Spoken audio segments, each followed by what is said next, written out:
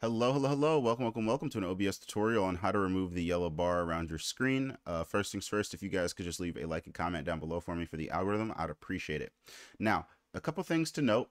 You just want to go to your settings, or not your settings, sorry, I completely apologize. You're going to want to find the thing that you're recording on. Let's see, for me, it's a display capture, like here. And then I just go to my properties. And then I would choose my capture method from automatic to DXGI desktop duplication. And then this is going to go ahead and essentially make that yellow bar go away. Now, sometimes if you have a lower end computer, you'll see a black screen. So what you're going to want to go ahead and actually do, if I can manage to get to the back end of my computer, let's go here to your OBS and just, ooh, what the heck is this? What even is this? Okay, we'll worry about this later.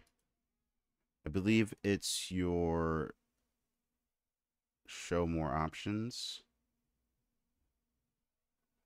Is it in my NVIDIA control panel? No, I don't know. You just got to go to OBS and make sure it can have more like usage.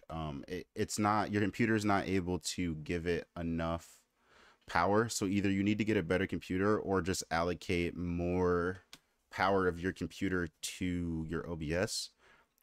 I can't remember how to do it on Windows 11, and I apologize for that, but just changing that to that is what's going to get rid of the yellow bars. And for most of you, that should fix the problem, but it's going to create a new one. And like I said, all you have to do is just allocate more PC usage to OBS, and it'll fix the problem. Thank you guys so much for watching. Have a wonderful day.